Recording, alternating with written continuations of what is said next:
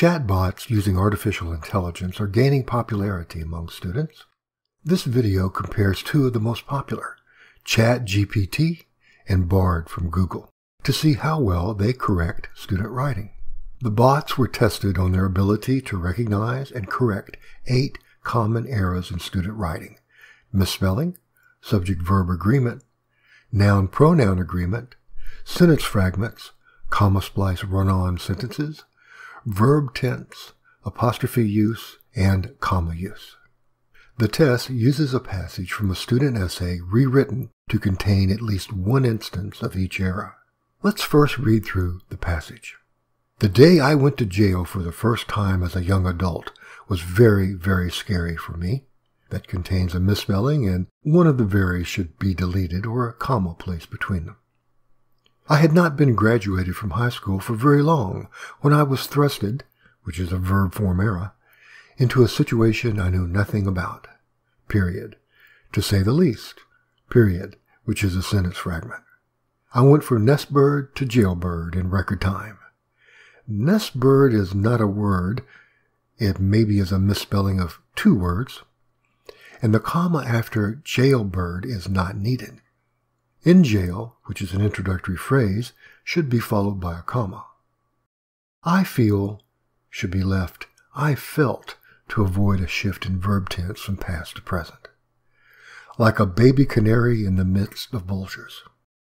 The comma after vultures creates a comma splice. I could only hear my father's, missing apostrophe, voice welcoming, which is misspelled, me to the world of choices.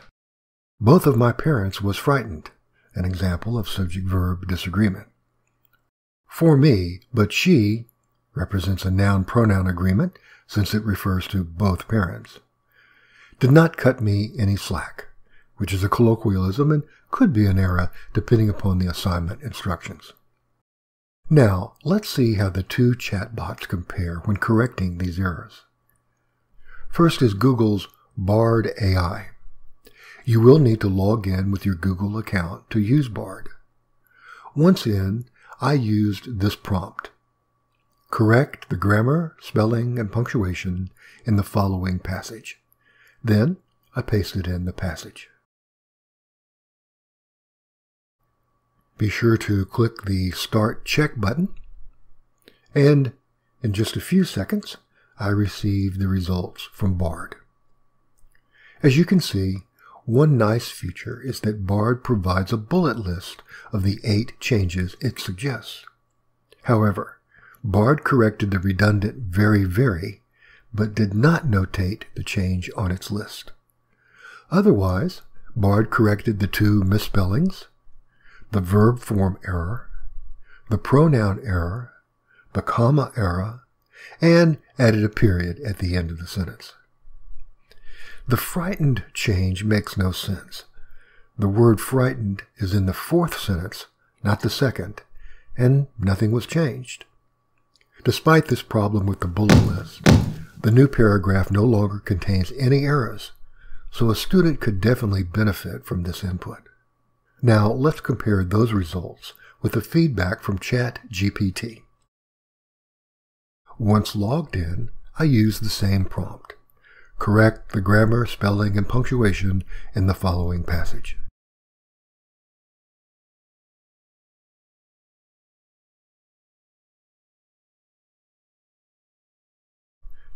As you can see, ChatGPT makes essentially the same corrections.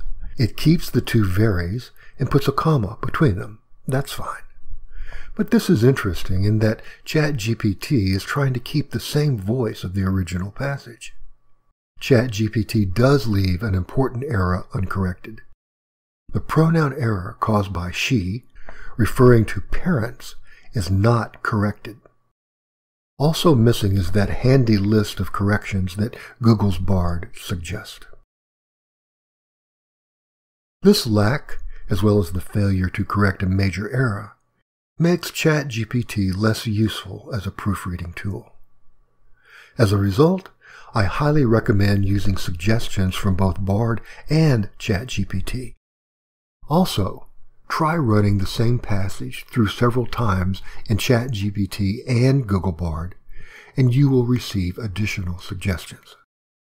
Although using both chatbots is ideal, if you have time for only one, I recommend Google's Bard for its accuracy and more detailed feedback.